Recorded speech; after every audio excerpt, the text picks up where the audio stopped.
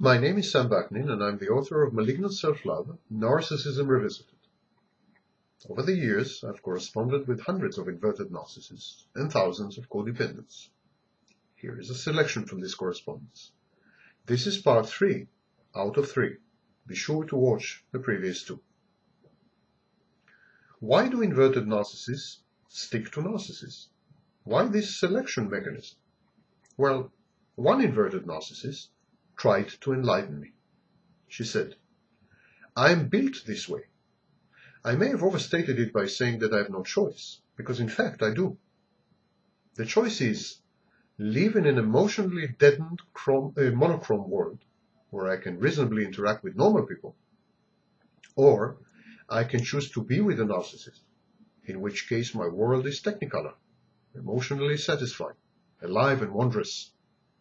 Yes, I admit, it can also be turbulent, and a real roller coaster ride for the unprepared, not to mention incredibly damaging for people who are not inverted narcissists, and who fall into relationships with narcissists.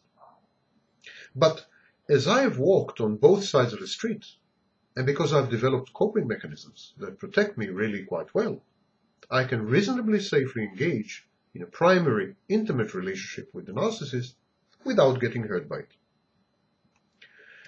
The real why of it all is that I learned as a young child that being eaten alive by a narcissist parent, to the point where your existence is but an extension of his own, was how all relationships ought to work. It's a psychological imprint. It's my love map, my comfort zone. It is what feels right to me, intrinsically. A pattern of living. I don't know how else to describe it, so you and others will understand how very natural and normal this is to me. It is not the torturous existence that most of the survivors of narcissism describe. My experience with narcissists, to me, are normal for me. Comfortable, like an old pair of slippers that fit perfectly. I don't expect many people to attempt to do this, to make themselves into this kind of person. I don't think anyone could, even if they try. It is my need to be engulfed and merged that drives me to these relationships. When I get those needs met, I feel more normal, better about myself. I'm the outer extension of the narcissist. In many ways, I'm a vanguard, a public two-way warning system, fiercely defending my narcissist from harm, and fiercely loyal to him, catering to his every need, and all this in order to protect his fragile existence. These are the dynamics of my particular version of engulfment. I don't need anyone to take care of me. I need only to be needed in this very particular way, by a narcissist who inevitably possesses the ability to engulf in a way that normal, fully realized adults cannot. So it is somewhat paradoxical. I feel more free and more independent with a narcissist than without one. I achieve more in my life when I'm in this form of relationship. I try harder. I work harder. I'm more creative. I think better for myself. I excel in most every aspect of my life. Not all inverted narcissists feel this way. Here's what another woman had to say. I go ahead and cater to him and pretend that his words don't hurt. Later, I engage in an internal fight with myself for being so damn submissive. It's a constant battle, and I can't seem to decide which voice in my head I should listen to. I feel like a fool, yet I would rather be a fool with him than a lonely, well-rounded woman without him. I've often said that the only way that we can stay together is because we feed off each other. I give him everything he needs, and he takes it. Seeing him happy and pleased is what gives me pleasure. I feel very successful then. How common is inverted narcissism? Is it yet another form of full-fledged narcissist? A woman wrote to me, "I do think it's uncommon for girls to develop these patterns, as they are usually trained to be self-effacing. I certainly was. However, I have a lot of the very same underlying patterns that full-blown, obnoxiously egotistical narcissists have. But I'm not egotistical because I didn't develop the pattern of inflated ego and grandiosity. All the rest of it is there. I have a fragile ego, lack of center or self.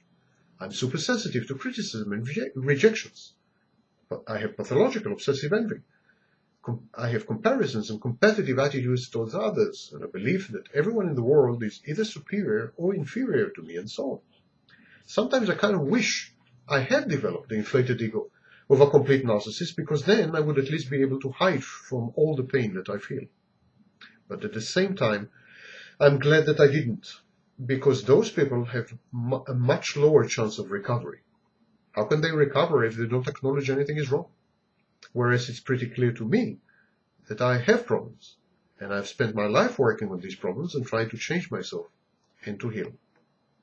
So what does it look like, this battlefield of relationships between narcissists and inverted narcissists? Here's an insider view from a woman who wrote to me.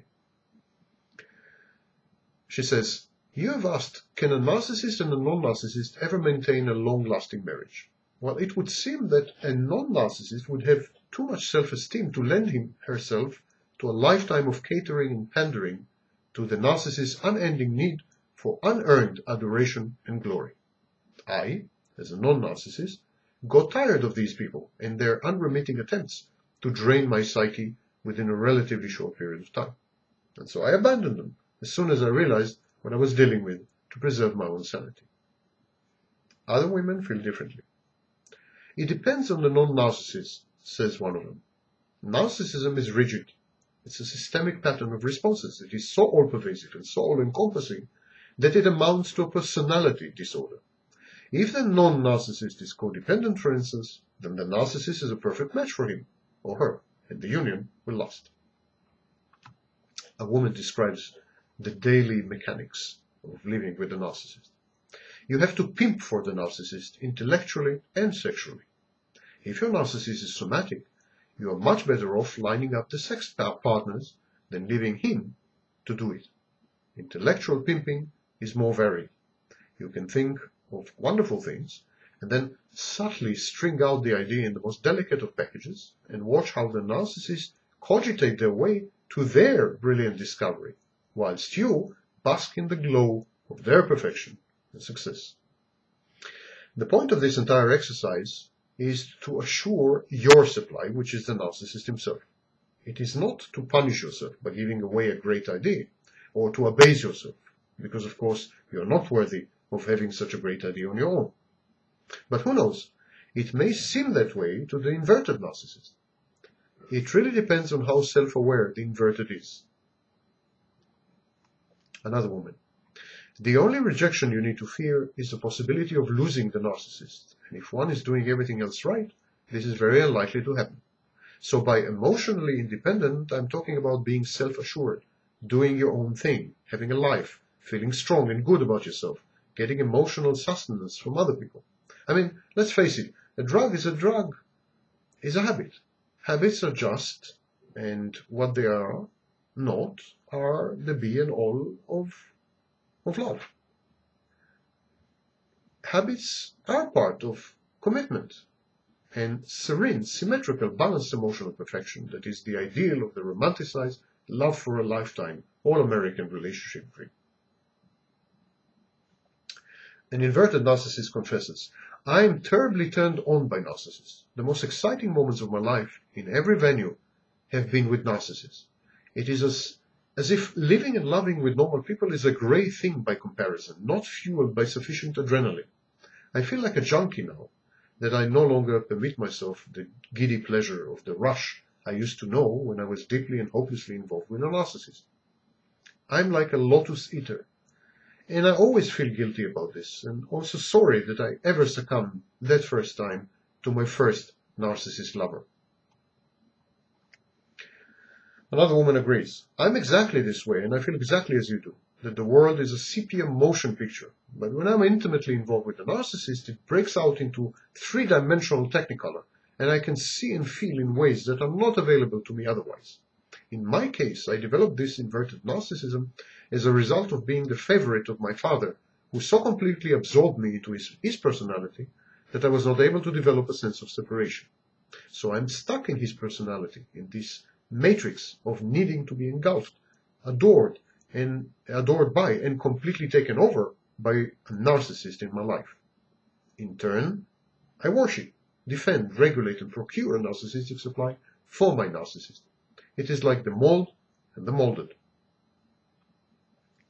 Another woman writes, in my case, I realized that while I can't stop loving my current narcissist, it isn't necessary for me to avoid as long as I can understand. In my way of looking at it, he is deserving of love, and since I can give him love without hurting me, then as long as he needs it, he shall have it. My personal theory is that dogmatic religious culture is a retarding influence on the growth and maturation of those heavily involved. More and more autonomy and hence personal responsibility seems to be blithely sacrificed to the group mind spirit. It is as though the church members become one personality, and that personality is narcissistic, and the individual just falls under the weight of that kind of group pressure, particularly if you're a child. If I displayed behavior that made my XXX look good to others, I was insipidly overvalued. When I dared to be something other than who she wanted me to be, the sarcastic criticism and total devaluation was unbelievable. So I learned to be all things to all people. I get a heavenly high from surrendering my power to a narcissist, in catering to them, in having them overvalue and need me. And it is the only time that I truly feel alive. We have very little choice in all of this. We are as vacant and warped as the narcissist. X was wont to say, I don't have a personality disorder. I am a personality disorder. It defines who we are and how we will respond. You will always and only have real feelings when you are with a narcissist. It is your love map. It is a programming within your psyche. Does it need to control your behavior? Not necessarily. Knowing what you are can at least give you the opportunity to forecast the effect of an action before you take it. So, loveless black and white may be the very healthiest thing for you for the foreseeable future. I tend to think of these episodes with narcissists as being cyclical. You will likely need to cut loose for a while when your child is older, but you will revert. A woman writes, do not feel ashamed, please. Should a physically handicapped person feel ashamed for their handicap? No, and neither should we. The trouble with us is that we are fooled into thinking that these relationships are guilty pleasures. They feel so very good for a time, but they are more akin to addiction satisfaction than being the right match or an appropriate relationship. I am still very conflicted myself about it. I wrote a few months ago that it was like having a caged, very dangerous animal inside of me. When I get near narcissists, the animal smells its own kind and it wants out. I very carefully micromanage my life. This means that I daily do fairly regular reality checks, and I keep a very tight rein on myself and my behaviors. I'm also obsessive compulsive. Another woman writes, I feel as though I'm constantly on an emotional roller coaster. I may wake up in a good mood, but if my narcissist partner does or says something which is hurtful to me, my mood changes immediately. I now feel sad, empty, afraid. All I want to do at this point is anything that will make him say something nice to me. Once he does, I am back on top of the world. This pattern of mood changes, or whatever you want to call them, can take place several times a day, each and every day. I've gotten to the point where I'm not sure that I can trust myself to feel any one way, because I know that I have no control over myself. He has the control. And it's scary. Yet I've sort of come to depend on him, determining how I'm going to feel.